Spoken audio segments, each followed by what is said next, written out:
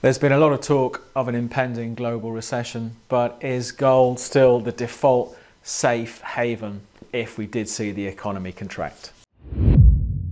Hello, I'm David Jones from Capital.com, and I thought we'd take a look at some of the talk about an upcoming global recession, how that's going to impact the gold price, how it's performed in the past, and what we might expect over the medium to longer term for the price of gold. In a second, we'll catch up with what's been going on with gold. I'll come back and talk a bit more about the factors why people think there is going to be a reasonable chance of recession in the next 12 months.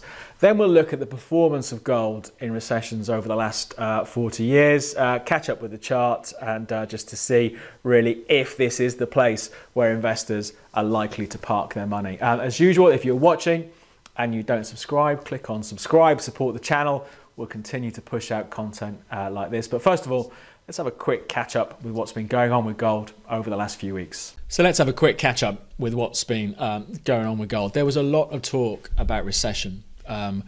During August, we had the trade wars, we had the inverted yield curve. I'm going to talk about that a bit more in a second.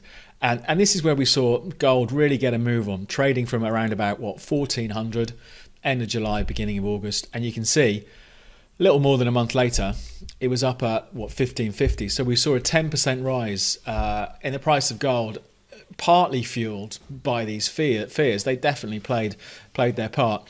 But since then, perhaps some of that chat has died down and we've seen the price drift off. We're going to come back and look at this in a lot more detail. And I've got a really interesting chart that shows gold's performance in a recession. But first of all, let's just talk about some of the factors that might kick things higher.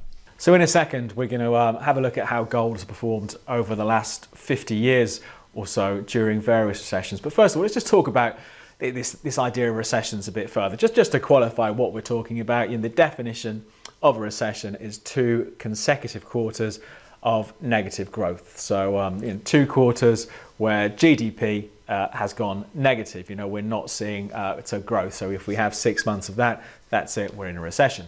Talk about a recession really ramped up during the summer. We had this inverted treasury yield curve. We did do a video on that a couple of months ago. Go back and take a look, find out a bit more about it.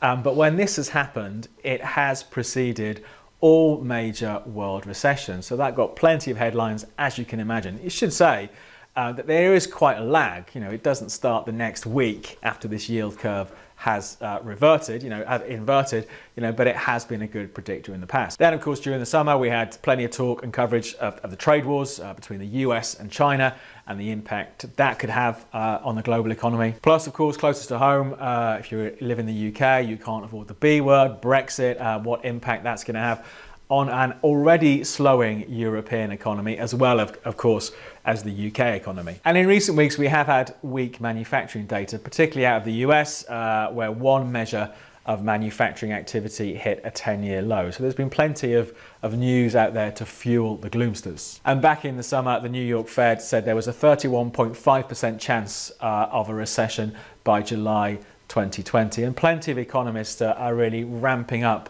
their gloomy outlooks. Maybe as a caveat, we should say that economists typically predict 15 of the last 8 recessions. They tend to be, a bit more pessimistic, perhaps, rather than looking at the glass half full. And bad news, does sell. So there's plenty of talk at the moment about potentially a major slowdown over the next 12 months. In a second, we'll look at the charts and see how gold has performed over the last 50 years during recessions. Before we do that, a quick look at the levels to watch, because we've had a fairly tight trading range over the last few weeks. We've got all sorts of support and resistance fairly close to where the market is now. So we have that 6-year high hit beginning of September up at 1557, then 1535, 1520 as some closer in levels on the upside. On the downside, the most recent low was in early October, down at 1459. Then after that, again, plenty of support clustered around the 1380, 1400 levels. So these are the ones to watch. Let's see how gold has performed over the last 50 years.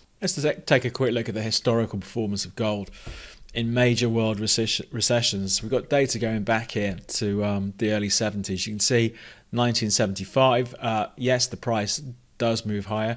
1980, early 80s, we've got a bit of volatility, sells off initially, but then recovers clearly as the recession got deeper. Then if we move towards mid 80s, we've got again a blip at the start of a recession and then tailing off as the recession carried on. Pretty flat in the early 90s recession.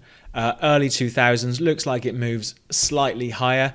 And then really during the financial crisis, gold had been rallying for a good few years anyway, and that seems to have just given it extra impetus, and then of course carried on pushing out near 2000. So it doesn't rise all the time, but also it seems to be, you know, one of the maybe the least hard hit of assets, you know, even if it doesn't go up. So it does perform, based on the data we've got here, it's sort of safe haven destination, you know, investors looking for somewhere safe to park their cash in times of trouble.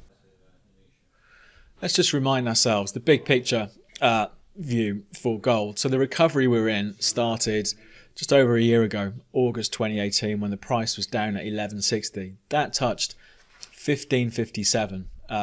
Not much than a year later. That's a 34% rise in the price of gold. That is a sizable rise in a year. So I think we have to get maybe a bit cautious about expecting too much again from where we are now until there's some sort of change in the underlying fundamentals. So at the moment, clearly we've got a bit overheated from this longer term trend line, but that trend is still intact. So any weakness on gold still looks like a buying opportunity. You know, we've got lots of support coming in. June lows 1320 through to this whole 1400, 1440 area. So for me, any weakness in gold, it still looks like a buying opportunity for the medium term.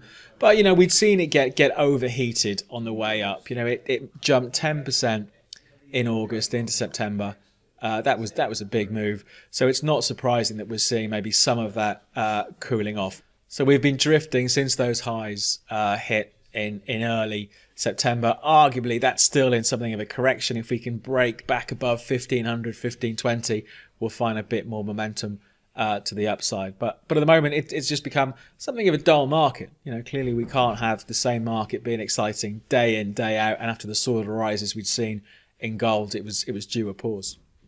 That's it for this look at how well or not gold has done in recessions. We'll wrap things up there. So from me, David Jones and Capital.com, good luck with your trading.